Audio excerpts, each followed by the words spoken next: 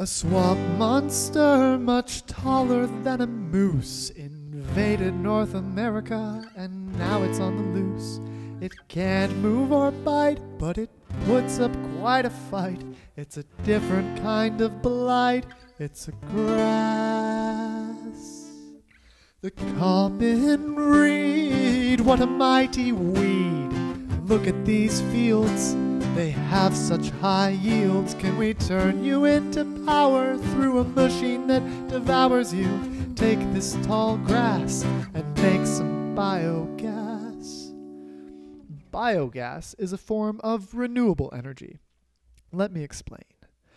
To make biogas, microbes degrade all kinds of biomass, and methane is made. It can make a fire, be used as a fuel, like farts that you can hire, though sorta as a rule, we just call it biogas.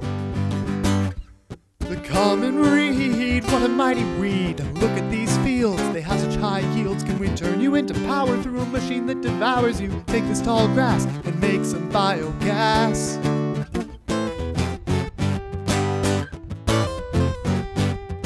If we could mix this tall grass with a bunch of poo, it might make biogas, and that'd be the clue. But when is best to harvest? Is it summer or fall? Yeah, which would be the smartest? Will it make us gas at all? And how does it compare to other biomass crops? We'll collect them with a square and see what comes out on top. We'll test it in a bottle, and if all goes well, we'll kick up the throttle and capture the smell. The common reed, what a mighty weed. Look at these fields, they have such high yields. Can we turn you into power through a machine that devours you? Take this tall grass and make some biogas.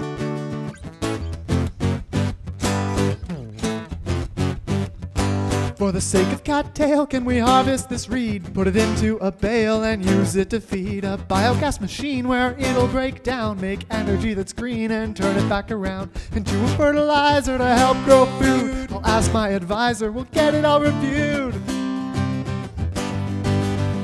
And it'll be tall grass, biomass, we're making biogas. Tall grass, biomass, we're making biogas. Grass, biomass for biogas. If this works on the whole, then the reed could be chopped. It might give us some control. Perhaps the spread could be stopped.